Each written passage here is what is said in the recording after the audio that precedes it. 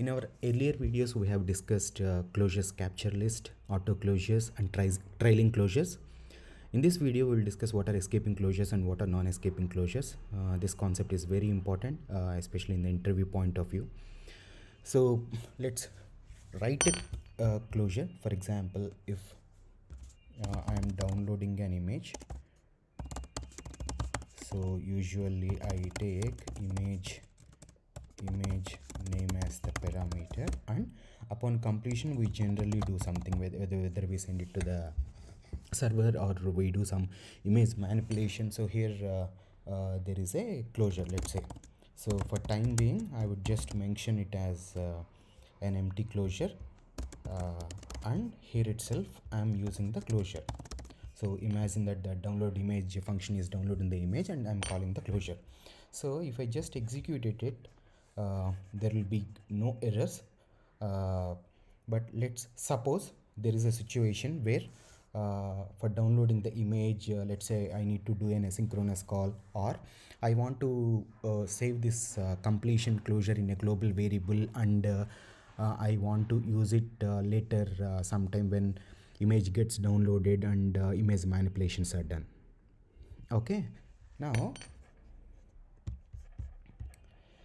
let me try to take a global variable. I'm naming it as completion handler. As it's a closure, its type is this, and initially it will be empty. This completion handler, if I try to assign it here, that means I am not calling the closure within this function scope. I am trying to save it in a global variable. See, the moment I write it, it is giving me a compile time error saying assigning non-escaping parameter completion to an escaping closure. Assigning non-escaping parameter, this is a non-escaping parameter to an escaping closure. To an escaping closure is not allowed, for which what we need to do is we need to add escaping to the this completion block. So what does that mean? So that means the closures are non-escaping by default in Swift. Non-escaping means if you are passing a closure as a parameter to function, so within the function scope it has to be executed. It should not get out of the scope.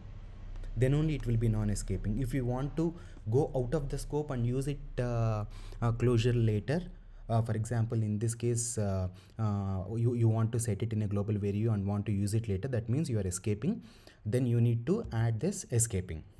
So this is scenario 1 where if you want to save it in a global variable. So in the same way, so that is the difference between non-escaping and escaping.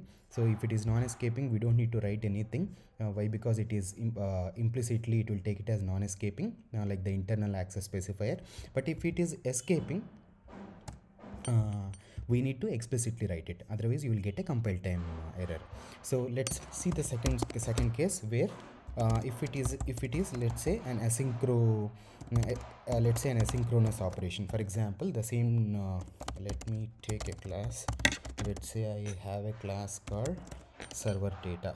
I want to do an asynchronous operation in which I want to get a user name. Let's say get user name for a user ID. So I'll pass an user ID, and you give me the name of the user, which is a string in the parameter, and it returns nothing. So this is pretty much the class function the server data is having. So I have written a class which is server data. It is having a class function that is a static method. I can only call using the class name. So this is the completion block. But here what I need to do, I need to do a background call. That means let me do some threading stuff.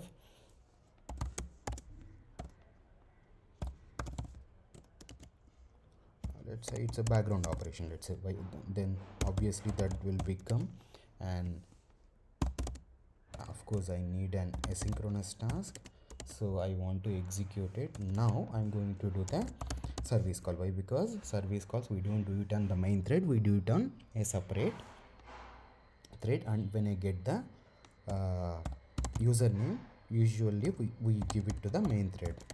Now in this code, let's say the username is, let's say Alex. Okay, now if this is the scenario, now let's execute. See, the moment I have written is argument name I am not using. Okay, that's fine. Then I'll replace it with or we, as we are not using it, we can simply place it as a string. So that is what it is saying: escaping closure captures non-escaping parameter completion. So what it is saying is, you are going out of the function scope. You're going background, you're doing an asynchronous call, but you're using completion. Boss, this needs an escaping to be keep in front of this closure. Then only I think it's also kind of saving. This is also a kind of saving in a global variable, and this is also a kind of saving for the asynchronous operation. So that is the difference between escaping and an escaping and a non-escaping closure.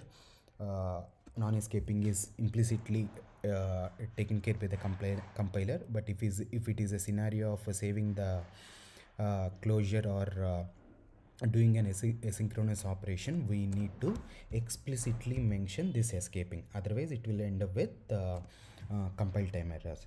So conclusion is, closure should be escaping in below scenarios where the default non-escaping behavior doesn't work. What are those scenarios? When we are storing